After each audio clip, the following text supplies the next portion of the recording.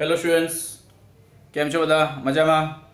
તો સ્ટુડન્ટ્સ, હું નિમેશ શર્મા તમને મારા કેમિસ્ટ્રી ક્લાસમાં વેલકમ કરું છું. તો સ્ટુડન્ટ્સ, હું નિમેશ શર્મા આજે પ્રસ્તુત છું તમારી સમક્ષ ક્લાસ 11 કેમિસ્ટ્રીના ગુજરાતી મીડિયમના વિદ્યાર્થીઓ માટે એકમ 2 પરમાણુનું બંધારણ. તો બાળકો, અહીં આજે આપણે નવા ટોપિક વિશે ડિસ્કશન કરવાના છે, જે છે ક્વોન્ટીકૃત ઇલેક્ટ્રોનીય ઉર્જા સ્તરના પુરાવા, એટલે કે પરમાણુય વર્ણપટ. તો બાળકો, આજે આપણે પરમાણુય વર્ણપટ એટલે કે એટમિક સ્પેક્ટ્રા વિશે ચર્ચા કરવાના છે. તો બાળકો, ચર્ચા માટે આપણે ને જે આગળની માહિતી છે બરાબર, તેના પરથી આપણે ચર્ચાને શરૂ કરીએ. તો બાળકો, તમને ખબર જ છે કે પ્રકાશ જે છે તે પ્રકાશની જે ગતિ છે કે પ્રકાશની જે ઝડપ છે બરાબર, તે કોના પર આધાર રાખે? તો પ્રકાશ જે માધ્યમમાંથી પસાર થાય તે માધ્યમ પર આધાર રાખે છે. ક્લિયર છે બાળકો? તો એ માધ્યમ પર આધાર રાખે. તો જેવા કે હું તમને કહું કે પ્રકાશ જો શૂન્ય અવકાશમાં પસાર થતું હોય બરાબર, પ્રકાશ શૂન્ય અવકાશમાં પસાર થાય ત્યારે એની જે ઝડપ હોય તે સૌથી મહત્તમ હોય બરાબર. પછી જો પ્રકાશ શૂન્ય અવકાશની સરખામણીમાં આપણે જો હવામાં લઈએ તો થોડુંક પ્રકાશની જે ઝડપ હોય તેમાં થોડોક ફરક પડે, થોડોક ઘટાડો થાય બરાબર છે. ત્યારબાદ પછી આપણે જો પ્રકાશનો ઝડપ આપણે પારદર્શક પદાર્થ જેવા કે પાણી થયું કે પછી કાચ થયો બરાબર, એવા બધા પારદર્શક પદાર્થમાંથી પસાર કરવાની વાત કરીએ ત્યારે એનો ઝડપમાં હજુ થોડો ઘટાડો આવશે. તો બાળકો, પ્રકાશની ઝડપ જે છે તે કોના પર આધાર રાખે? તો જે માધ્યમમાંથી પ્રકાશ પસાર થતો હોય તે માધ્યમ પર આધાર રાખે છે. પછી બાળકો, એવું પણ છે કે પ્રકાશ જ્યારે એક માધ્યમમાંથી બીજા માધ્યમમાં પસાર થશે, એટલે કે પ્રકાશ જ્યારે પારદર્શક માધ્યમને બદલશે, તો બાળકો પ્રકાશ એક ક્ષણે એટલે અચાનક જ, એમ આપણે એમ કહીએ ને અચાનક જ પ્રકાશ જે છે તે એક પારદર્શક માધ્યમમાં પસાર થતું છે બરાબર, અને એના માધ્યમમાં, એના પથમાં જો કોઈ બીજો પારદર્શક માધ્યમ આવી જાય ત્યારે શું થાય? તો અચાનક શું થશે? પ્રકાશના માધ્યમ જ્યારે બદલાય બરાબર, પારદર્શક માધ્યમ બદલાશે તો શું થશે કે એના ઝડપમાં ફેરફાર થાય. તો બાળકો, જ્યારે ઝડપમાં ત્વરિત ફેરફાર થતો હોય બરાબર, અચાનક જ ફેરફાર થતો હોય તો શું થતું હોય? તો એના કારણે શું થાય કે ફેરફાર થવાના કારણે શું થાય કે પ્રકાશ જે છે તે થોડુંક વિચલન પામશે બરાબર. તો વિચલન પામે તો તેના કારણે બે પ્રકારની ઘટનાઓ નોંધવામાં આવે છે બાળકો. તો આ વસ્તુ આપણે અહીં જોઈ શકીએ. અહીંયા તમે એક ઉદાહરણ જોઈ શકો છો બાળકો કે આ સફેદ પ્રકાશ છે. આ સફેદ પ્રકાશ જે છે તે હવાના માધ્યમ છે બાળકો. અહીંયા શું છે? હવાના માધ્યમ છે બરાબર, હવા. અહીંયા હવા માધ્યમ છે. ક્લિયર છે બાળકો? અને આ પ્રિઝમ છે. તો પ્રિઝમ કાચનો હોય. તો સફેદ પ્રકાશ જ્યારે હવાના માધ્યમમાંથી આ પ્રિઝમ આકારમાં બરાબર, પ્રિઝમનો જે આકાર છે બરાબર, કાચનો મટીરીયલ શું છે આનો બાળકો? તો કાચનો છે બરાબર. તો કાચના કર્ણોથી બન્યો છે પ્રિઝમ બરાબર ને, કાચનો મટીરીયલ છે. તો કાચના પ્રિઝમમાંથી કાચના પ્રિઝમમાંથી જ્યારે પસાર થશે તો હવા માધ્યમમાંથી કાચના માધ્યમમાં એ પરાગમન પામશે જ્યારે બરાબર, સફેદ પ્રકાશ જ્યારે પસાર થશે ત્યારે શું થશે? તો અચાનક જ શું થશે કે હવાના માધ્યમમાં જે એનો ઝડપ હોય બરાબર, તે ઝડપ કરતાં પ્રિઝમમાં એનો ઝડપ બદલાઈ જાય. ક્લિયર છે બાળકો? તો પ્રિઝમમાં ઝડપ કેમ બદલાય? તો હવાના માધ્યમ અને પ્રિઝમનો માધ્યમ બરાબર, તે બંનેમાં ઘનતામાં ફેરફાર આવે બરાબર, વક્રીભવનાંક અલગ હોય. તો બાળકો, એના કારણે શું થશે? તો એના કારણે ઝડપમાં ફેરફાર થશે. અને જ્યારે સફેદ પ્રકાશના ઝડપમાં ફેરફાર થશે તો શું થશે? તો બે પ્રકારની ઘટના જોવા મળશે બરાબર. તો કયા બે પ્રકારની ઘટના જોવા મળશે? તો કાં તો વક્રીભવન થાય બરાબર, કાં તો આપણે એમ કહી શકીએ કે વક્રીભવન થશે. તો એક તો વક્રીભવન એટલે રિફ્રેક્શન કહીએ આપણે બરાબર, રિફ્રેક્શન થશે, વક્રીભવન થશે. બીજું શું થશે બાળકો? તો સ્પ્લિટિંગ થશે બરાબર, એટલે ડિસ્પર્શન આપણે કહી શકીએ.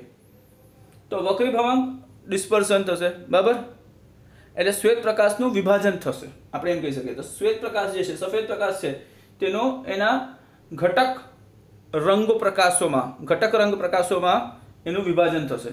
તો બાળકો, તમને જાણકારી તો હશે જ, તો તેમ છતાં હું તમને જાણકારી આપી દઉં કે શ્વેત પ્રકાશ જે છે, સફેદ પ્રકાશ જે છે, તે 7 રંગોથી બનેલું છે. તે તો તમને ખબર જ છે બરાબર, 7 ઘટક રંગોથી બનેલું છે. તો 7 ઘટક રંગો કયા છે? તો આ જ છે બાળકો, વિબગિયર, violet, Indigo, blue, green, yellow, orange, red બરાબર છે. Wallet, Indigo, blue, green, yellow, orange, red. બરાબર, એટલે જાંબલી છે, ઇન્ડિગો છે, બ્લુ એટલે વાદળી છે, ગ્રીન એટલે લીલો છે, યલો એટલે પીળો છે, ઓરેન્જ એટલે કેસરી અને રેડ એટલે લાલ છે. તો બાળકો આ 7 રંગોથી શ્વેત પ્રકાશ બન્યો છે. શ્વેત પ્રકાશની અંદર આ 7 રંગો જે છે તે હવાના માધ્યમમાં એક જ ઝડપે ચાલતા હોય. ક્લિયર થયું બાળકો? પરંતુ જ્યારે એનો એ પારદર્શક માધ્યમ જ્યારે બદલાય ત્યારે શું થશે? તો આ જુદા જુદા ઘટક રંગોનો જે ઝડપ છે તે ઝડપમાં ફેરફાર આવશે અને ઝડપમાં ફેરફાર આવવાના કારણે બધા જુદા જુદા ઝડપથી પસાર થાય છે. બરાબર, તેના કારણે શું થાય કે બધા વિભાજિત થઈ જાય. જુદા જુદા ઝડપથી પસાર થવાનું છે એટલે બધા શું થશે બાળકો? તો વિભાજિત થઈ જશે. ક્લિયર થયું બાળકો? તો આ જે વિભાજન પછી આપણે જે આ ઘટક રંગો જુદા જુદા મળતા છે તેને આપણે શું કહીએ બાળકો? તો એને આપણે વનપટ કહેતા હોઈએ. ક્લિયર થયું બાળકો? એને આપણે શું કહીએ? તો એને આપણે વનપટ કહીએ. તો બાળકો અહીંયા જે આપણને વનપટ મળતું છે, બરાબર, શ્વેત પ્રકાશનું વનપટ મળે છે. તો એ શ્વેત પ્રકાશનું વનપટ તમે જોઈ શકો છો અહીંયા પ્રિઝમમાં. આ જ રીતે બાળકો તમને આપણે એમ કહીએ તો મનસૂનની સિઝનની આપણે વાત કરીએ, બરાબર, ચોમાસાની વાત કરીએ તો ચોમાસામાં તમે આ વસ્તુ જોતા જ હશો. બરાબર, આપણે રોજિંદા જીવનમાં જોઈએ તો ચોમાસામાં જે છે તો કોઈ વખત શું થાય તો વાદળોમાં ઇન્દ્રધનુષ બને ને, ઇન્દ્રધનુષ રેમ્બો આપણે કહીએ, રેમ્બો. બરાબર, તો એ રેમ્બોમાં પણ તમને આ રીતેના રંગો જોવા મળતા હશે બાળકો. તો એમાં પણ આ જ ઘટના થતી હોય. બરાબર, સફેદ પ્રકાશ જે છે તે શું છે તો વાદળમાંથી જ્યારે પસાર થાય તો વાદળમાંથી પસાર થતાં શું થશે બાળકો? વાદળમાંથી જ્યારે પસાર થાય તો શું થાય? તો જ્યારે વાદળમાંથી શ્વેત પ્રકાશ પસાર થશે તો એ શ્વેત પ્રકાશનો સફેદ પ્રકાશનો વળાંક થશે. બરાબર છે, ત્યારે સફેદ પ્રકાશ વળી જશે અને વળશે અને વિભાજન પણ થશે છૂટા છૂટા રંગોમાં. બરાબર, આ 7 રંગોમાં વિભાજન થાય. હવે બાળકો અહીંયા એક વસ્તુ નોંધવાનું એ છે કે જ્યારે આ રીતે વણપટ મળતું હોય ને, બરાબર, તો અહીં જે જાંબલી રંગ છે, વોયલેટ કલર, બરાબર, જાંબલી રંગ જે છે તે અને અહીંયા જે લાલ રંગ જે છે તે, બરાબર, તેના પર આપણે જો ધ્યાન આપીએ બાળકો તો અહીંયા શું છે કે જાંબલી રંગ જે છે તેનો વળાંક વધારે નોંધવામાં આવે છે. જાંબલી રંગનો વળાંક વધારે નોંધાતું છે અને લાલ રંગનો જે વળાંક છે તે ઓછો નોંધાતો છે. તો બાળકો એનો કારણ શું? તો એનો કારણ એ છે કે જાંબલી રંગનો જે તરંગ લંબાઈ છે ને બાળકો, તે તરંગ લંબાઈ ઓછો છે અને લાલ રંગનો તરંગ લંબાઈ બાળકો વધારે છે. તો જાંબલી રંગનો આપણે જો તરંગ લંબાઈની વાત કરીએ બાળકો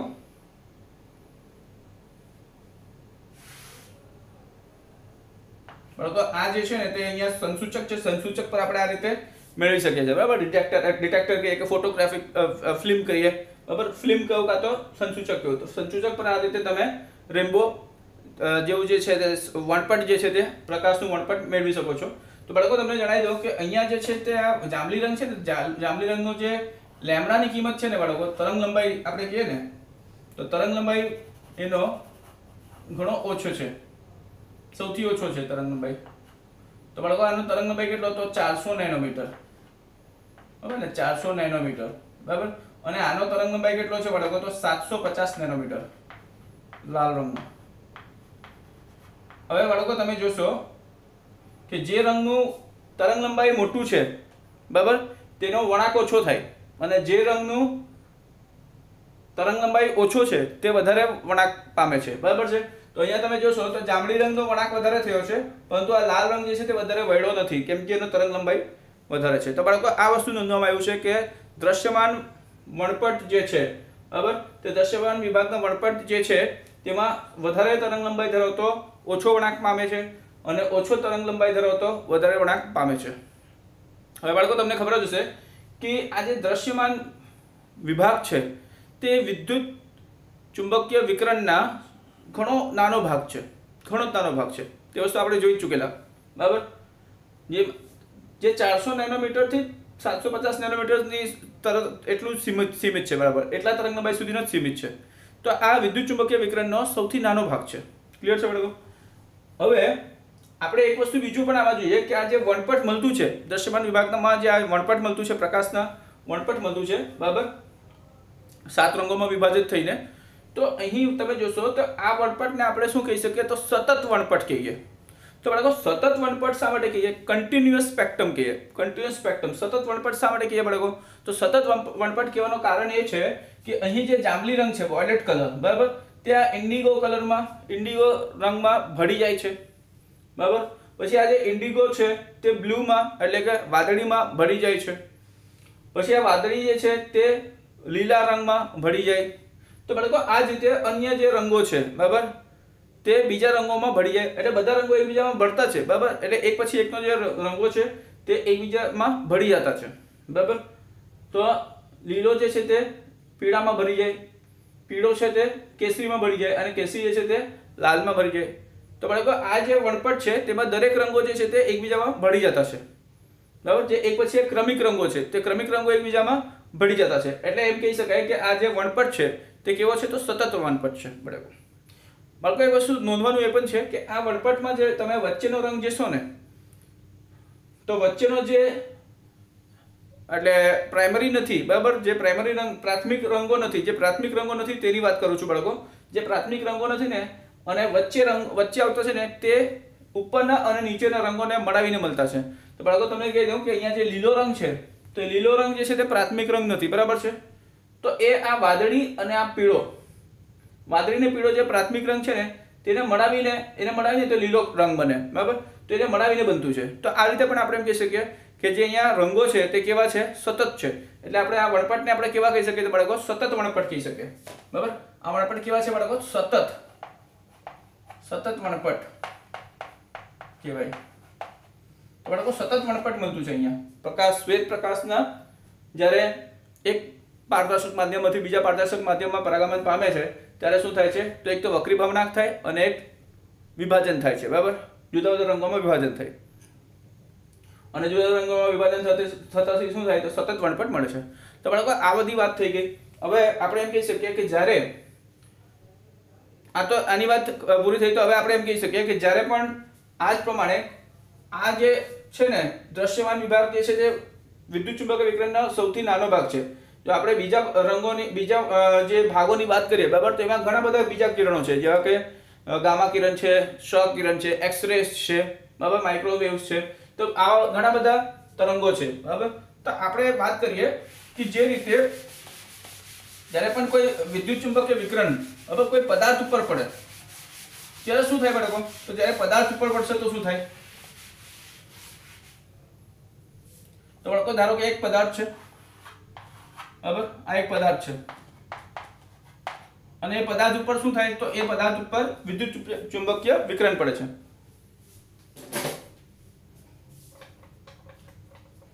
તો બાળકો આ પદાર્થ ઉપર ધારો કે વિદ્યુત ચુંબકીય વિકિરણ પડે, બરાબર છે.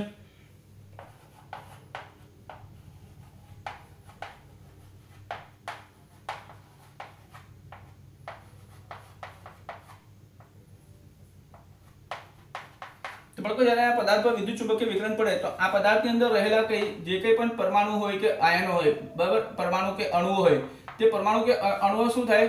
તો આ પ્રકાશના વિકિરણનું ઉર્જાને શોષણ કરે, બરાબર. ઉર્જાનું શોષણ કરીને આ પરમાણુ કે અણુઓ જે છે તે એના ઉત્તેજિત અવસ્થામાં જતા હોય, બરાબર. પરમાણુ કે અણુ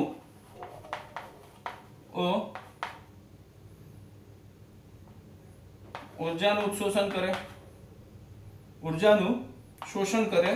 બરાબર. શોષણ કરી શું થશે? ઉત્તેજિત થશે, ઉત્તેજિત થાય, બરાબર. એટલે આવા પરમાણુ કે અણુ જે ઉર્જાનું શોષણ કરશે તે શું થશે? ઉત્તેજિત થઈ જશે. કેમ કે એમનામાં ઉર્જામાં વધારો થશે, ઉર્જા શોષણ કરશે, ઉર્જામાં વધારો થશે. એટલે ઉર્જામાં વધારે થતા શું થાય? આવા પરમાણુ અણુઓ જે છે ને તે ઉત્તેજિત પરમાણુ કાં અણુઓ કહેવાય, બરાબર. હવે વળગે આ જે ઉત્તેજિત પરમાણુ કે અણુઓ છે, બરાબર, તે વધારે સમય સુધી પોતાના ઉત્તેજિત અવસ્થામાં રહી શકતા નથી. તો એના કારણે શું થાય કે જ્યારે પણ આ પરમાણુ વધારે ઉત્તેજિત અવસ્થામાં જાય ત્યારે શું થાય? તો ઉત્તેજિત અવસ્થામાં જાય તો આ ઉત્તેજિત પરમાણુ અને અણુઓની જ્યારે વાત કરીએ તો બાળકો ખરેખર એ પરમાણુ અને અણુઓ ઉત્તેજિત નથી થતા, પણ એમાં રહેલા જે ઇલેક્ટ્રોન હોય ને તે ઉર્જાનું શોષણ કરે છે અને એ ઇલેક્ટ્રોન ઉત્તેજિત થતા છે. તો બાળકો અહીંયા ઇલેક્ટ્રોનની આપણે વાત કરીએ તો ઇલેક્ટ્રોન ધારો કે અહીંયા ભૂમિ અવસ્થામાં છે, બરાબર, ધરાવસ્થા આપણે જેને કહીએ. तो बाळको आ उत्तेजित अवस्थाમાં જે ઇલેક્ટ્રોન છે તે ઇલેક્ટ્રોનનો ધરાવસ્થાની વાત કરીએ આપણે n बराबर 1 હવે ધરાવસ્થા ભૂમિ અવસ્થા કે ધરાવસ્થા ભૂમિ અવસ્થા લઈ લે ચલો ગ્રાઉન્ડ સ્ટેટ ભૂમિ અવસ્થા કેવું કે ધરાવસ્થા કેવું બરાબર જે કે સૌથી સ્થાયી છે તો બાળકો અહીંયા ધારો કે એક ઇલેક્ટ્રોન છે બરાબર એ ઇલેક્ટ્રોન ધારો કે ઊર્જાનું શોષણ કરશે હવે ઊર્જાનું શોષણ એ કરે હા તો ઊર્જાનું શોષણ કરતા એ શું થશે તો એ ઊંચા ઊર્જા સ્તરમાં જતો રહેશે હવે ધારો કે n બરાબર 2 કાં તો 3 કંઈ પણ n greater or equals to 2 આ કંઈ પણ હોઈ શકે બરાબર n greater or equals to 2 લખી દીધું અહીંયા એટલે કોઈ પણ ઊર્જા સ્તર હોઈ શકે બરાબર તો આ ઇલેક્ટ્રોન અહીંયા પહોંચી જશે તો બાળકો અહીંયા ઇલેક્ટ્રોન જે હોય ને તે ઇલેક્ટ્રોન અહીંયા પહોંચી જશે બરાબર આ શું છે ઇલેક્ટ્રોન છે એ અહીંયા પહોંચી જશે બરાબર ઇલેક્ટ્રોન છે તો બાળકો આ ઇલેક્ટ્રોન જે છે તે ભૂમિ અવસ્થાથી કયા અવસ્થામાં પહોંચી ગયું તો ઉત્તેજિત અવસ્થામાં પહોંચી ગયું છે ઉત્તેજિત અવસ્થા જેને કહેવાય હવે બાળકો આ ઉત્તેજિત અવસ્થા એની મૂળ અવસ્થા નથી બરાબર આની મૂળ અવસ્થા નથી એની મૂળ અવસ્થા તો આ જ હતી ભૂમિ અવસ્થા જ હતી તો બાળકો અહીંયા ઉત્તેજિત અવસ્થામાં એને વધારે ઊર્જાને હોલ્ડ કરી રાખવું પડે વધારે ઊર્જાને પોતાને બંધનમાં રાખવું પડે તો વધારે ઊર્જા એ બંધનમાં રાખી નથી શકતો ઇલેક્ટ્રોન બરાબર તો આ શું કરશે એ પોતાના ઉત્તેજિત અવસ્થામાં વધારે સમય સુધી ટકી નથી શકતો એટલે શું કરશે એ પોતાના મૂળ અવસ્થામાં એની ભૂમિ અવસ્થામાં પાછે ફરે છે તો જ્યારે ભૂમિ અવસ્થામાં બાળકો આ પાછે ફરે બરાબર આ ઇલેક્ટ્રોન જ્યારે ભૂમિ અવસ્થામાં પાછે ફરશે ત્યારે શું કરશે તો આ જે વધારે પડતું જે ઊર્જાનું શોષણ કર્યું હોય બરાબર તે ઊર્જાનું વિસર્જન કરશે તે ઊર્જાનું ઉત્સર્જન કરશે તો આ ઊર્જાનું ઉત્સર્જન કરશે તો આ ઊર્જાનું અહીંયા ઉત્સર્જન કરશે આ રીતે બરાબર આ શોષણ વાળું આપણે કાઢી નાખીએ આ ઊર્જાનું શું કરશે તો ઉત્સર્જન કરશે તો બાળકો આ ઊર્જાનું ઉત્સર્જન કરશે આ પ્રમાણે બરાબર તો અહીં આ ઊર્જાનું ઉત્સર્જન થશે બરાબર તો એક ચોક્કસ આવૃત્તિ વાળો ઊર્જા ઉત્સર્જિત થશે ક્લિયર થયું બાળકો તો ચોક્કસ આવૃત્તિ વાળો ઊર્જા ઉત્સર્જિત થશે અને આ જે ઇલેક્ટ્રોન છે તે પાછે પોતાના મૂળ અવસ્થામાં ભૂમિ અવસ્થામાં પાછે આવી જશે તો બાળકો આ જ રીતે જે પરમાણુ હોય તે પરમાણુ પોતાના ઉત્તેજિત અવસ્થાથી પોતાના મૂળ અવસ્થામાં આવી જાય અણુ હોય તો અણુ પણ એ જાય તો બાળકો એ ખરેખર એ પરમાણુ અણુમાં જે ઉત્તેજિત થતું છે તે કયા છે તો અપરમાણ્ય ઇલેક્ટ્રોન અપરમાણ્ય ઘટક જે હોય તે ઇલેક્ટ્રોન ઉત્તેજિત થતા હોય બરાબર તો આ રીતે થતું હોય તો બાળકો આના કારણે પદાર્થ જે હોય બરાબર આ તો ઇલેક્ટ્રોન ઉત્તેજિત ઇલેક્ટ્રોનની વાત થઈ ગઈ ઉત્તેજિત પરમાણુ કે અણુની વાત થઈ ગઈ તો આ રીતે જે પદાર્થમાં આ વસ્તુ અવલોકન થતું હોય તેવા પદાર્થ ખરેખર શું કરે તો વિદ્યુત ચુંબકીય વિકિરણને બહાર પાડે છે ઉત્સર્જિત કરે છે અવશોષિત ઉર્જાને બહાર પાડે છે તો કયા સ્વરૂપે બહાર પાડે તો વિકિરણના સ્વરૂપે બહાર પાડે છે બાળકો રેડિયેશનના સ્વરૂપે બહાર પાડે છે તો બાળકો આવા જો નમૂના હોય કોઈ પણ પદાર્થના નમૂના બરાબર જે પ્રકાશ જે કોઈ વિકિરણને શોષિત કર્યું હોય બરાબર અને શોષણ પછી એવા વિકિરણને પાછે ઉત્સર્જિત કરતા હોય બરાબર તો એવા પદાર્થ ના જે ઉત્સર્જિત થતા વિકિરણ હોય એ વિકિરણનું જ્યારે આપણે વણપટ લઈએ તો એ વણપટ આપણે શું આપે ઉત્સર્જિત વણપટ આપે ક્લિયર થયું બાળકો અને જ્યારે કોઈક પ્રકાશનું અવશોષણ કરતો હોય તો અવશોષિત થતું જે વિકિરણ હોય બરાબર એ વિકિરણનું જ્યારે આપણે વણપટ લઈ લઈએ તો એ વણપટ આપણે અવશોષિત વણપટ આપે તો બાળકો હવે આપણે નવા ટોપિક પર જશું ઉત્સર્જન વણપટ અને અવશોષણ વણપટ બરાબર ઉત્સર્જન અને અવશોષણ વણપટ પર આપણે જઈશું તો નવા ટોપિક પર આપણે ચાલ્યા ઉત્સર્જન અને અવશોષણ વણપટ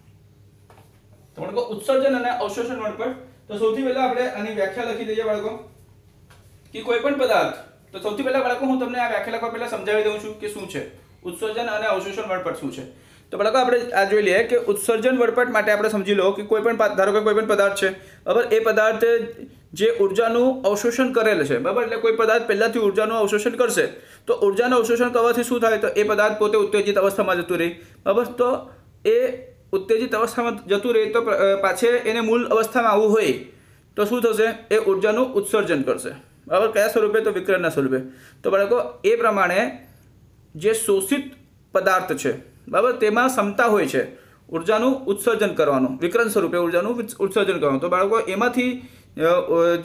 એમાંથી જે વિકરણ બહાર નીકળતું હોય, ઉત્સર્જિત વિકરણ જે બહાર નીકળતું હોય, બરાબર, એનો વણપટ જ્યારે આપણે લઈએ તો એવા વણપટને આપણે શું કહીશું બાળકો? ઉત્સર્જન વણપટ. તો ચાલો આપણે આની વ્યાખ્યા લખી દઈએ. તો ઉત્સર્જન વણપટની વ્યાખ્યા લખીએ બાળકો.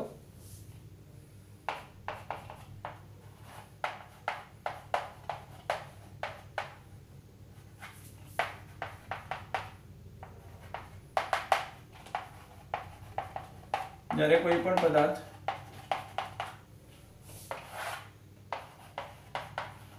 પણ પદાર્થ ઉર્જાનું શોષણ કરી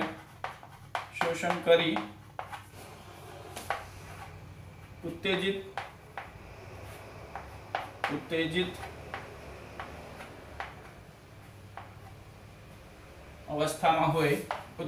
અવસ્થામાં હોય ત્યારે સ્થાયિતા મેળવવા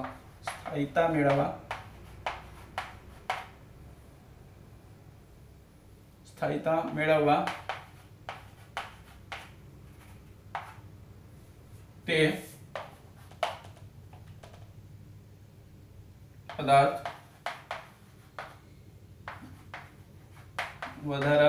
વધારાના ઉર્જાનું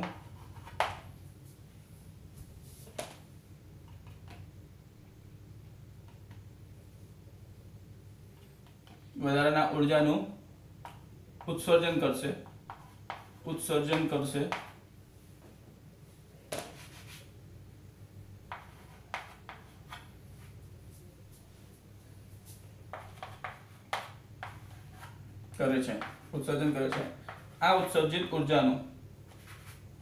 આ ઉત્સર્જિત ઉર્જાનું વિકરણ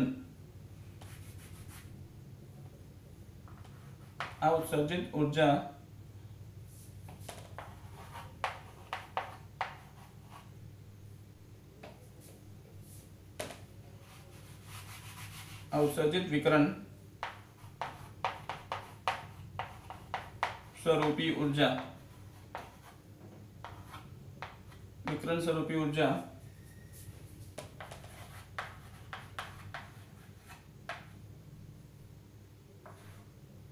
નો વણપટ નોંધતા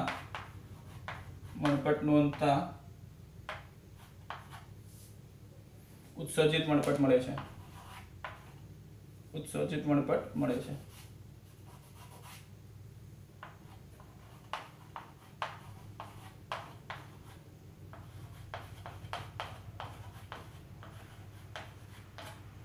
તો બાળકો અહીંયા છે આખી વ્યાખ્યા છે. અહીંયા એકવાર બતાવી દઉં તમને. ઉત્સર્જન વણપટ એટલે શું?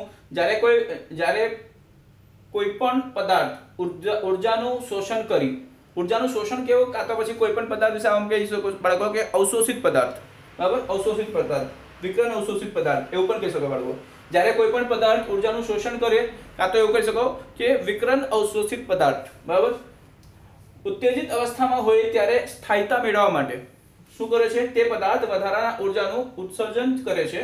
આ ઉત્સર્જિત વિકરણ સ્વરૂપી ઉર્જાનું વણપટ નોંધતા ઉત્સર્જિત વણપટ મળે છે કે ઉત્સર્જન વણપટ મળે છે. બાળકો ઉત્સર્જન વણપટ લખો. અહીંયા ઉત્સર્જિત નહીં આવશે, ઉત્સર્જન વણપટ લખશું આપણે. ઉત્સર્જન વણપટ મળે છે.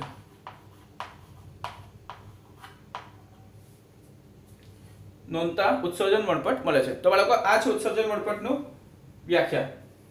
તો બાળકો તમને ઉત્સર્જન વણપટ જે છે તે તમને આકૃતિ બતાવી દઉં તો આ રીતે આવશે ઉત્સર્જન વણપટની આકૃતિ, બરાબર. તમારા ટેક્સ્ટબુકમાં NCERT ટેક્સ્ટબુકમાં છે જ, તે બતાવી દઉં તમને. તો બાળકો આ રીતે આવશે. અહીં તમે ઉપરવાળું જોઈ શકો છો, બરાબર. આ ઉત્સર્જન વણપટનું માટેનો આખું અહીંયા બતાવ્યું છે. તો બાળકો અહીંયા તમે જોઈ લો કે અહીંયા શું છે? તો અહીંયા ઉત્તેજિત નમૂનો છે, બરાબર. ઉત્તેજિત નમૂનો અહીં આ ઉત્તેજિત નમૂનો તમને દેખાતું જ છે. આ ઉત્તેજિત નમૂનો એટલે આ શું છે? તો અવશોષિત પદાર્થ છે બાળકો, વિકરણ અવશોષિત પદાર્થ. તો અહીં આ જે વિકિરણ અવશોષિત પદાર્થ છે તે વિકિરણ અવશોષિત પદાર્થ જ્યારે ઉત્તેજિત અવસ્થામાં હોય તો સ્થાયિતા મેળવવા માટે શું કરે, વિકિરણને બહાર પાડે છે, વિકિરણને ઉત્સર્જિત કરે. તો એ ઉત્સર્જિત વિકિરણ જે છે બરાબર, તે જ્યારે એનો વણપટ જ્યારે નોંધવામાં આવે બરાબર, તો એ વણપટ જે છે તે આ રીતે મળે, ઉત્સર્જિત વણપટ. તો બાળકો એના માટે શું કરવામાં આવે છે, તો એને માટે શું કરવામાં આવે કે એને માર્ગમાં એક લેડ મૂકવામાં આવે છે, પછી એને ગ્લાસ પ્રિઝમમાંથી પસાર કરવામાં આવે તો એનો વણપટ મેળવવામાં આવે. તો ફિલ્મ કાં તો સંસૂચક પર એનો વણપટ મેલાય છે બરાબર, અને વણપટ જે મેલાય બરાબર તે વણપટ આ રીતે અવલોકિત થાય છે બરાબર, જેમાં તમે જોશો તો વધતી તરંગ લંબાઈ નોંધાશે બરાબર. તો આ રીતે બાળકો અહીંયા તમે જોશો તો ઉત્સર્જન વણપટ આ રીતે મળશે બરાબર. શરૂઆતમાં અહીંયા રંગ છે, પછી વધતી તરંગ લંબાઈ અહીંયા શું છે કે આ ખાલી તમને દેખાતું છે બરાબર ને, અંદર જેવું, તો એ ખાલી અવકાશ છે. તો આગળ આપણે આની ચર્ચા કરવાના છે. હવે બાળકો આ રીતે અવશોષણ વણપટ શું થશે, તો અવશોષણ વણપટ એટલે તમને જણાવી દો અવશોષણ વણપટ શું થાય. તો બાળકો અવશોષણ વણપટ જે છે ને તે આ જ ઉત્સર્જન વણપટના ફોટોગ્રાફિક નેગેટિવ જેવી હોય છે, તે તમને બતાવી દઉં બરાબર. આનું ફોટોગ્રાફિક નેગેટિવ એટલે આનું જ ઊંધું હોય.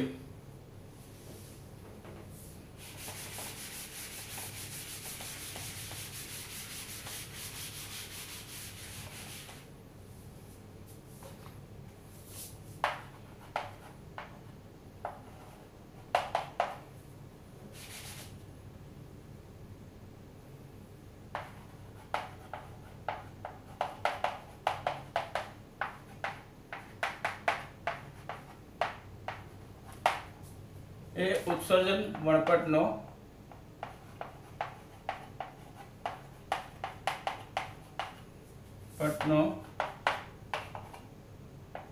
ફોટોગ્રાફિક નેગેટિવ હોય છે, ફોટોગ્રાફિક નેગેટિવ હોય છે,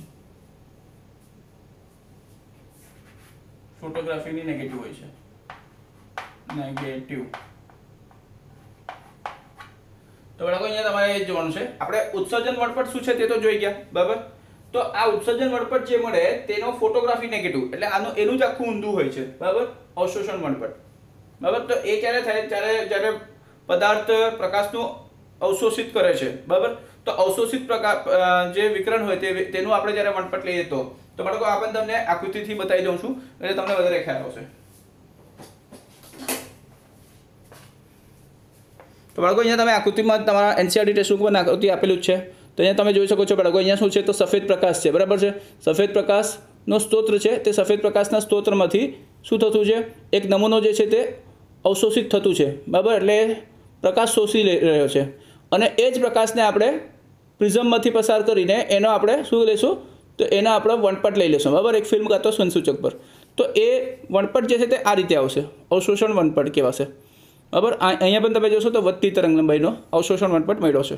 તો બાળકો આ ઉપર અને નીચેનું તમે જોશો તો એક્ઝેક્ટ એકબીજાનું નેગેટિવ છે, એકબીજાનો વિરોધી છે બરાબર. અહીંયા તમે જોશો તો ડાર્ક સ્પેસીસ જે છે બરાબર તે ઉપર વધારે વધતા છે, ધીમે ધીમે વધતા છે. તો અહીંયા ડાર્ક સ્પેસીસ ઓછા થઈ ગયા છે. શરૂઆતમાં ડાર્ક છે, અહીંયા શરૂઆતમાં ડાર્ક નથી બરાબર. ઉત્સર્જન વણપટમાં શરૂઆતમાં ડાર્ક નથી ને અહીંયા અવશોષણ વણપટમાં શરૂઆતમાં ડાર્ક છે ને પછી નથી. તો બાળકો આ વસ્તુ બહુ મોટો તફાવત છે, આખો વિરોધી જ છે વણપટ, એવું આપણે કહી શકીએ. ચાલો જોઈએ હવે આગળ.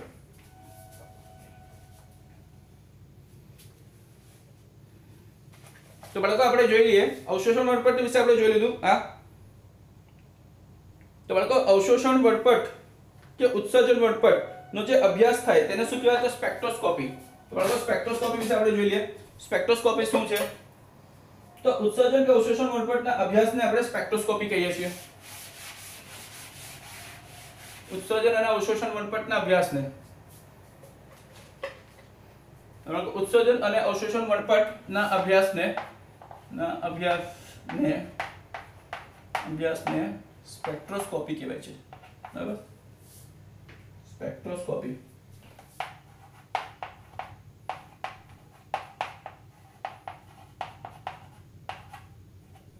કહે છે.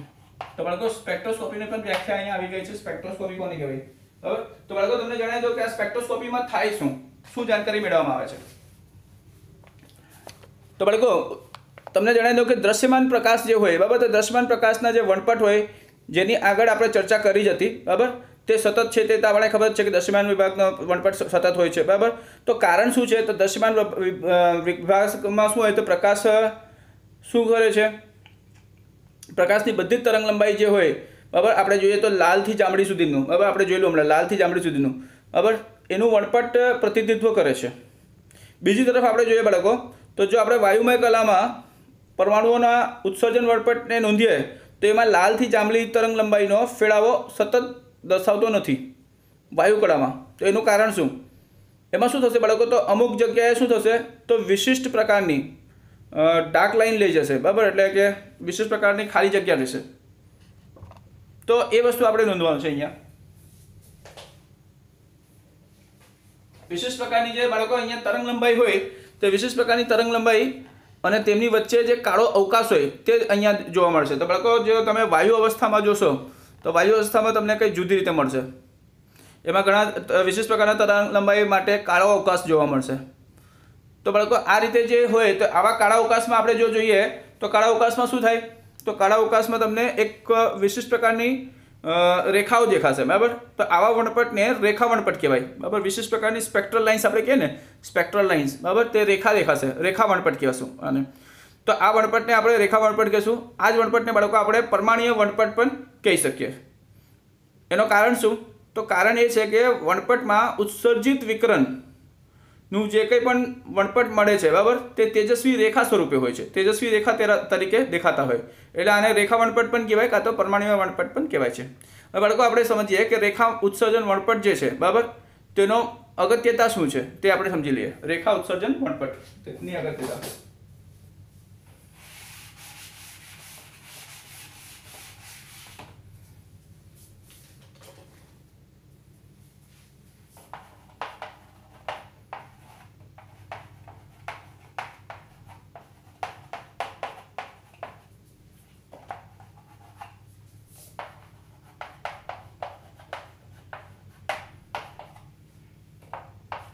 તો બાળકો તમને ખબર છે જે રીતે કે જેમ માણસોના જે ફિંગરપ્રિન્ટ હોય બરાબર, માણસોના ફિંગરપ્રિન્ટ માણસને ઓળખવા માટે ઉપયોગી હોય છે બરાબર. જુદા જુદા માણસોના ફિંગરપ્રિન્ટ જુદા જુદા હોય છે. તો જે રીતે માણસોના ફિંગરપ્રિન્ટ જુદા જુદા હોય તે જ પ્રમાણે જુદા જુદા તત્વના રેખા ઉત્સર્જન વણપટ જે છે તે પણ જુદા જુદા હોય બાળકો. તો અહીંયા તમને લખાવી દઉં કે જેવી રીતે જુદા જુદા માણસોનું ફિંગરપ્રિન્ટ બરાબર, જુદા જુદા માણસોનું ફિંગરપ્રિન્ટ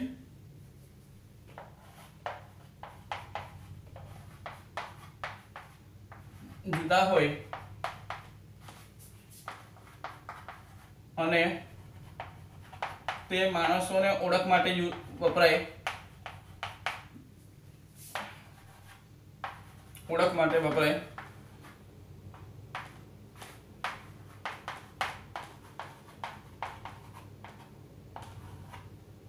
તે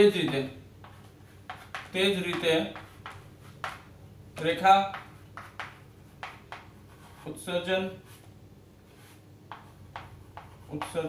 વણપટ કે પરમાણ્વીય વણપટ, આપણે પરમાણ્વીય વણપટ કહીએ તો પણ ચાલે બરાબર, એટલે કે પરમાણ્વીય વણપટ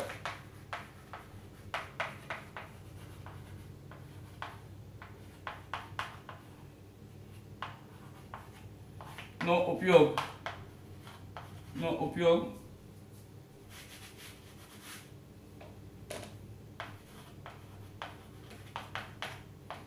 પરમાણ્વીય વણપટનો ઉપયોગ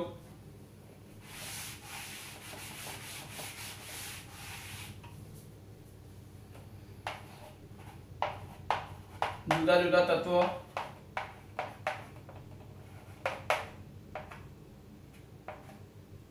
ના ઓળખ માટે થાય છે.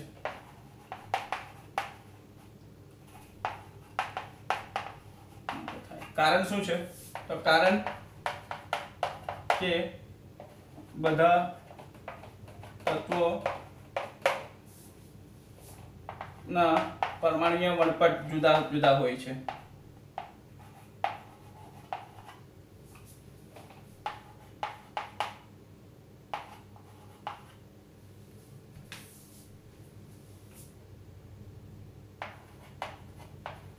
જુદા હોય છે.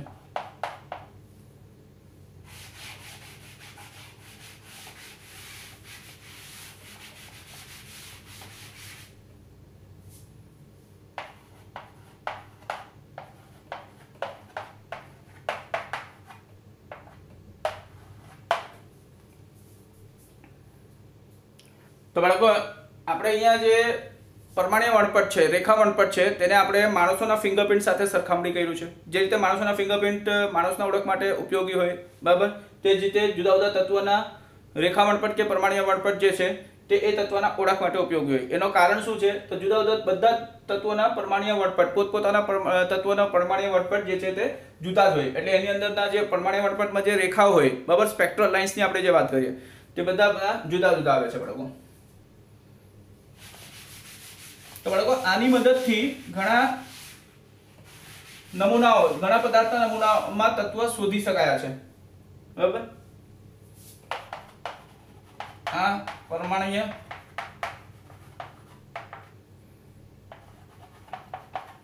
વણપટના આધારે